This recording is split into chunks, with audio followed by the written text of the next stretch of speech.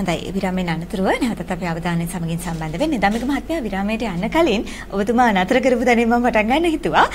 දඬුවම අපි දරුවන්ට දෙමාපියන් දඬුවම් කරන්නේ හදාගන්න. එහෙම තමයි අපේ සමාජ මතය. නමුත් අපි දකිනවා අතීතයේදී නම් මේ ගොඩක් වෙලාවට ගුරුවරුන් දරුවන්ට දඬුවම් කරා. ඕනෑතරම් දඬුවම් කරා. හැබැයි දෙමාපියන්ගෙනුත් ඒකට අනුමැතිය ලැබුණා. හදාගන්න දඬුවම් කරන්න ඕනේ. නමුත් වර්තමාන සමාජය මිට හාත්පසින්ම වෙනස් වෙලා තිබෙනවා. පාසල් දරුවෙකුට දඬුවම් කරන්නට ගුරුවරයෙකුටවත් අයිතියක් නැහැ. දඬුවම කියන කාරණාවේදී අපි හදාගන්න දරුවන්ට දඬුවම් කරාට නීතිමය පැත්තෙන් අවකාශය නැහැ. කිසිදු ශාරීරික හෝ මානසික පීඩාවක් දරුවෙකුට දෙන්න. එතකොට මේ නීතිය සහ අපේ දරුවන් හදාගන්න දඬුවම් කිරීම කියන මේ සංස්කෘතික කාරණාව කොහොමද අපි ගලපගන්නේ සමාජය තුළ? මම පහුගිය දවසක පුවත්පතක් කියවනකොට මට සම්බන්ධයෙන් පොතක් අහන්න ලැබුණා මේ මම කියුවා ඒකෙදී මේ පාසලක ගුරුවරයෙක් ඒ ළමයාට දඬුවමක් දුන්නා කියලා ඒ ළමයා ජීවිතය හානි කරගන්න ගිහලා ජීවිතය හානි කරගන්න අවශ්‍ය කරන විසද්‍රව්‍යයක් පානය කරලා කොහමරි එයා ළමයාගේ ජීවිතේ බේරගෙන තියෙනවා. දැන් අපි ඔය ප්‍රවෘත්ති අපි මේ දවස් ටිකේම පහුගිය දවස්වලම අහනවා. අද දවසෙත් අහනවා. දැන් මේකට හේතුව නම් කාරණා කීපයක් මම දකිනවා මදු. අපි කියනවා අපි හොද්දක් හදා ගන්න ඕන රසම හොද්දක්. අපි කියනවා හෝටලයකින් අපි කඩේකින් කනවා නම් අපි කියන මේ කඩේ හොඳ නැහැ මේ කඩේ හොඳයි. ඒ කියන්නේ අපිට හොඳම රසම එකතු තමයි අපි යන්නේ. එතකොට දැන් අපි ආසයි රසම හොද්දෙන් කැම කන්න. එහෙනම් හොද්ද රසට හදා ගන්න ඕනනේ. හොද්ද රසට හදා ගන්න නම් වැඩිපුර හොද්දට අවශ්‍ය කරන දේවල් දාලා හොද්ද හොඳට කකාරන්න ඕන. හොද්ද හොඳට කකාරනකොට තමයි හොද්දේ රසකාරක හොඳට මික්සලා අපිට හොඳ රසයක් එන්නේ. ඒ වගේ ළමයි හොඳට හදන්න නම් දඬුවම කියන කණිවා. හේතුව ළමයා කියන කෙනා වයස් සීමාවත් එක්ක ඒ ළමයි Tamanට දැනෙන සිතිවිලි ක්‍රියාත්මක කිරීමේ ප්‍රවේගය වැඩි. සිග්මන්ඩ් ෆ්‍රොයිඩ් පෙන්නන අර ලිංග රූපී අවධිය වගේ කාල පරාසයන් තුල ඒ ළමයිගේ ආවේගකාරීත්වය වැඩි. අපි කියනවා මොරාල් එක කියලා. youth power එක youth point තරුණ ජවය වැඩි. දෙමව්පියෝ ගුරුවරු ඒ කිසිම කෙනෙක්ට ඒගොල්ලෝ අවනත වෙන්නේ නැහැ. අවනත වෙන්නේ මිතුරු කණ්ඩායම වලට. හැබැයි මිතුරු කණ්ඩායම සම වයස් වෙනකොට ඒ සම වයසේ අය හැමෝගම අදහස් ඒ වගේ. එතකොට ඒකේ නිවැරදිතාවය පේන්නේ සමහර වෙලාවට වැරදි කාරණාව මේගොල්ලෝ නිවැරදි විදිහට දකිනවා. ඒකට අපි හේතු සාධිත අපිට සමාජයෙන් දකින්න ලැබෙනවා. ඒක නිසා අර හොද්ද කකාරන තරමට රසය වැඩි වෙනවා වගේ ළමයිට දඬුවම් කරලා යහපත් දේ කියලා දෙන තරමට ඒ ළමයා යහපත් ලෙස ගොඩනගන්න පුළුවන්. අපි ඔබ සඳහන් කරනවා දඬුවම් දීම වරදක් නෙවෙයි. නමුත් දඬුවම් කිරීම ශාරීරික දඬුවමක් ලබා දීම එහෙමනම් නීතිමය පැත්තෙන් ඇයි වරදක් විදියට දකින්නේ? ඔව්. මෙහෙමයි. දැන් අපේ රටේ ඔක කතා කරන මම එක මාතෘකාවක් ඔය ගැන කතා කරන අපේ රටට බටහිර ජාතීන්ගේ අතපෙවීමත් සමග අපේ ළමයි යහපත් ලෙස හදාගත්තා. අපේ යහපත් දරුවන්ට සංස්කෘතික වෙනස් සිරිත්තිරේ සාරදරුම් මේ දේවල් කියලා දීලා යහපත් ළමා පරපුරක් අපිට මීට කාලකට පෙර සිටියා. ඔව් මේ හැබැයි මෑත කාල පරාසය තුලදී ඔය ළමා නීති සංග්‍රහයක් ගෙනල්ලා ළමයින්ට දඬුවම් කිරීම සම්පූර්ණයෙන්ම නවත්තලා දඬුවම් කරොත් නීතිමය වශයෙන් දෙමව්පියන්ට ගුරුවරයෙක්ට ඕනම කෙනෙක්ට දඬුවම් දීමේ ක්‍රමයක් හදලා දුන්නා. ඒක හොඳයි. නමුත් අපිට බැඳිච්ච සංස්කෘතිය සහ සාර ධර්ම එක්ක ගන්නකොට අපිට අනිවාර්යයෙන්ම මේ දඬුවම කියන එක අවශ්‍යයි. ළමයි මොරණ්ඩු වීම කතරම්ද කියනවා නම් දෙමව්පියෝ අවවාදයක් කරනම සියදිවි හානි කරගන්නවා. එහෙම තත්ත්වයට ඒ ළමයි පත්වලා තින්නේ. නීති කියන කාරණාව තුළදී ඒගොල්ලොන්ට එහෙම කර ගැනීම අවශ්‍යතාවයක් නැහැ. දෙමව්පියෝ කවදාවත් තමන්ගේ දරුවන්ට දඬුවම් කරන්නේ නැහැ වැරද්දක් නැතුව. එතකොට ළමයි හැම දෙමව්පියක්ගෙන් අම්මා කෙනෙක්ගේම බලාපොරොත්තු යහපත් සමය ළමෙක් නිර්මාණය. එතකොට මේ දුන්න නීති සංග්‍රහයේදී බටහිර ජාතීන් විසින් අපිට දුන්න නීති සංග්‍රහයෙන් කරපු අපිට ලොකුම අවාසිය තමයි ඒක. අපේ ළමයි යහපත් ලෙස හදා ගන්න සංස්කෘතිය පරිසරය නැති කර අපිට. ඒ නැති කරලා නීති දරුවම් පද්ධතියක් දැම්ම ළමයෙක්ට දඬුවම් කරොත් අනිවාර්යයෙන්ම ඒ අයට විරුද්ධ නඩු දාන්න පුළුවන්. ඒකෙන් මම දකින්නේ නම් අපේ රටේ තිබ්බ අර යහපත් ළමයෙක් නිර්මාණය කර ගැනීමේ කාලපරාසය සහ ඒ අවශ්‍ය කරන පරිසරය අපිට නැති කරා.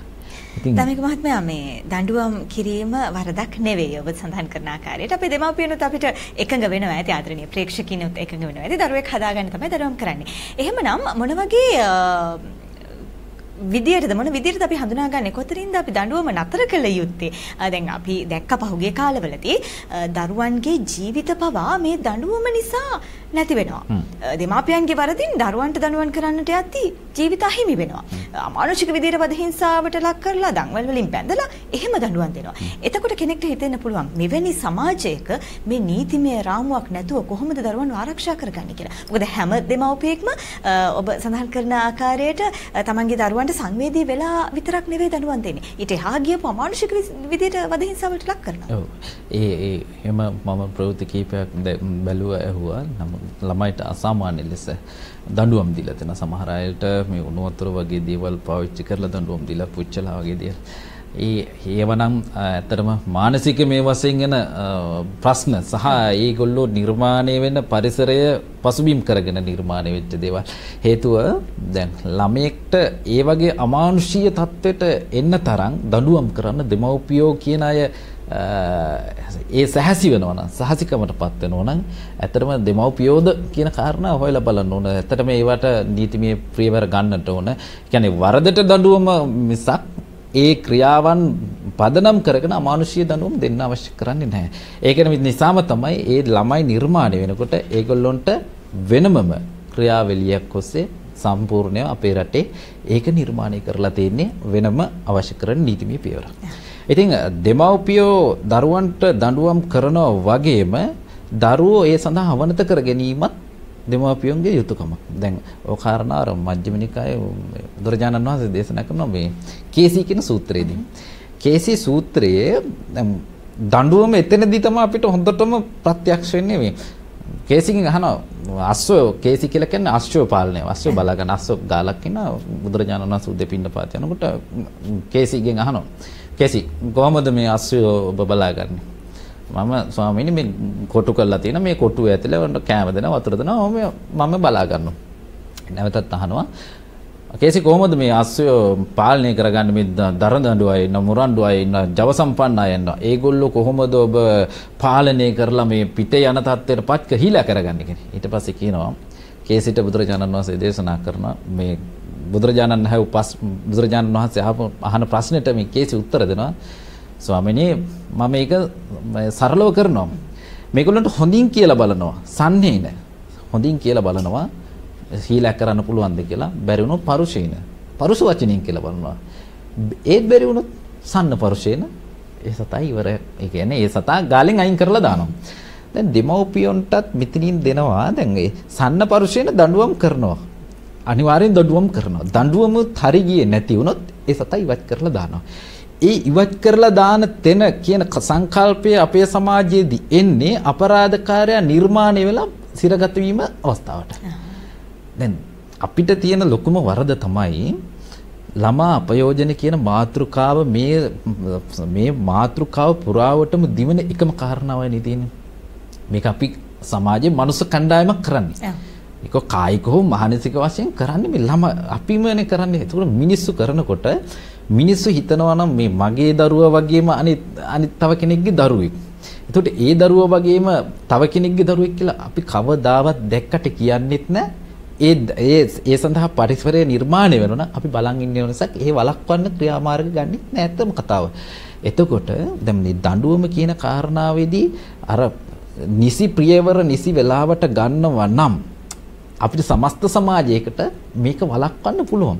දැන් අර කේසී කියන බුදුරජාණන් වහන්සේට මෙහෙම අශ්වය මම පාලනය කරනවා වගේ ඔබටත් පුළුවන් වෙන්න ඕන මේ තමන්ගේ දරුවෝ පාලනය කරගන්න. එහෙම නොවුනොත් අර ඉවත් කරන තැනට සමාජයේ අපි රාමුවකට දාලා කොහේ හරි බන්ධනාගාරෝ හිරගත කරලා තියෙනවා. ඔබතුමන් සඳහන් කරන්නේ මේ දෙමාපියන්ට විතරක් නෙවෙයි මුළු සමස්ත සමාජයටම තියෙනවා සියලුම දරුවන් ආරක්ෂා කර ගැනීම. ආරක්ෂා කර ගැනීම. අපි වරදක් ගත්තොත් ඒ වරදට හවුල්කාරය දිහා බැලුවොත් එහෙම වරද කරන ළමා ප්‍රයෝජන හෝ එහෙම නැත්නම් ළමා අපචාරයක් කරන පුජ්‍යලයා දිහා බැලුවොත් එයාටත් ඒ වයසම දරුවෝ ඉන්නවා. ඊට වැඩි දරුවෝ ඉන්නවා.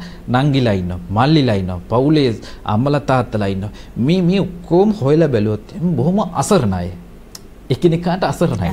දැන් මම අර වෙන දවස්වල කෙනාගේ මගේ නංගිට කවුරු හරි මොනවා හරි කිව්වොත් මට රිදෙන්නේ.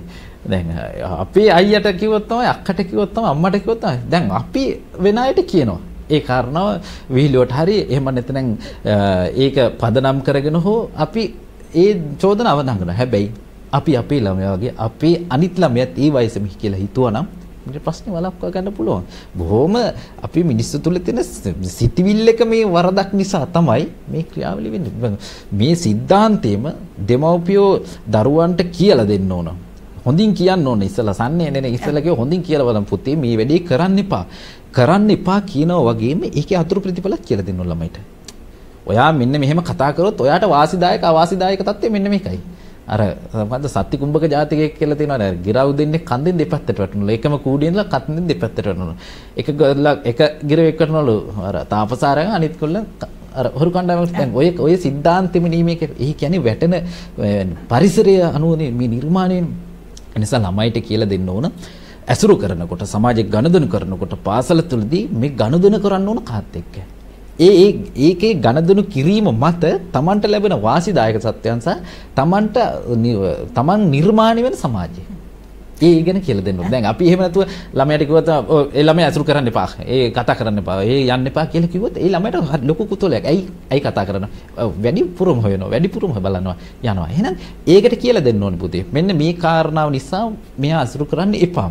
එහෙනම් හොඳ ළමයෙක් ඇසුරු කරන්න මෙයාට කියලා දෙන්න ඕන. දෙමව්පිය හැටියට යුතුයකම මේක තමයි.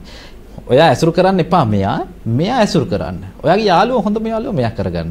හොඳම යාළු කණ්ඩායම මේගොල්ලොත් එක්ක සෙල්ලම් කරා. මේගොල්ලොත් එක්ක ගණන් කරා. එහෙනම් දෙමව්පියෝ ඒ ළමයාට දෙන්නත් ඕන අවස්ථාවක්. දැන් අර මං කිව්වේ උසස් පෙළ කරන ළමයෙක් එයා සාමාන්‍ය පෙළ උසස් පෙළ දක්වා අම්මා රෑ නිදි වරාගෙන මහන්සිලා පාඩම් කරලා ඒ ළමයා ගෙදරට ගිහිල්ලා ලියලා එවලා තියෙනවා. අම්මේ මට වගේ නෙවෙයි නංගිට නිදහස දෙන්න කියලා. දැන් මේ ලියුම මම බැලුවම ඒ ළමයා ඇත්තටම අසරණ තත්ත්වයක ඉඳලා තියෙන මේ මානසික වශයෙන් කායික වශයෙන් gedara තුල තියෙන බොහොම පීඩාකාරී. එහෙම ඉතින් ඒ ළමයා අම්මට දුක දැනෙන්නේ ඒ ළමයා උගන්න ගන්න බැරුණා කියලා. ඉතින් එහෙම පරිසරයක් නිර්මාණය කරන්න හොඳ නෑ ළමයිට ළමා ලෝකේ නිදහස. මම කියන්නේ ඒක. අපි අර හැම වෙලෙම තීන්දුව తీරන ගන්නේ දැන් මගේ වයස දිහා මගේ වයසේ ඉඳන් තමයි ළමයට තීන්දුව తీරනයක් ගන්නෙ. එතකොට අපි කවදාවත් ඒ ළමා වයසට ගිහිල්ලා ළමයාගේ මානසිකත්වයෙන් අපි ඒ දේ කරනවා නම් ඒ ළමයට තීරනවා අපි කරන්නේ මොකද්ද කියලා. ඔබ සමහර වෙලාවට දැකලා පාසල් ගුරුවරු ඉන්නවා. ඉතාලම මානුෂීය ලෙස ළමයිට සලකනවා. සමහර ගුරුවරු ඉන්නවා. ඉතාලම දෙමව්පියන්ට වැඩි ගුරුවරුන්ට සමීපලව Tamanට අවශ්‍ය කරන හැමදේම ගුරුවරුන්ට කියන. එහෙම අර මිතුරු කණ්ඩායම වගේ. මම කියන්නේ සියලු පාසල් වල ගුරුවරු අන්නේ ඒ වගේ මිතුරු කණ්ඩායම වෙනවා. ළමයිට ගොඩක් වාසියද. ඒ කියන්නේ සමහර වෙලාවට රැකී ආරක්ෂා කරලා දෙමව්පියෝ ගෙදරට එන්න පරක් වුණා ළමයිගේ අවශ්‍යතාවයන් සියල්ලක්ම ගුරුවරුන්ට කියනවා. පන්ති බර ගුරුතුමියට කියනවා. ඒ නිර්මාණය තුළ ඔවුන් තමන්ගේ අදහස් ඒ හරහා ප්‍රකාශ කරනවා. දමික මහත්මයා අපේ වැඩිහිටි පරම්පරාව උපරිම නිදහසෙන් සුන්දරව ළමා කාලය ගත කරනවා. ඔවුන් වැඩිහිටියන් බවට පත් වුණාම ඔවුන් වැඩිහිටියන් කියන තැන ඉඳලා ළමයින් පිළිබඳව තීන්දුව తీරන ගන්නවා. එතකොට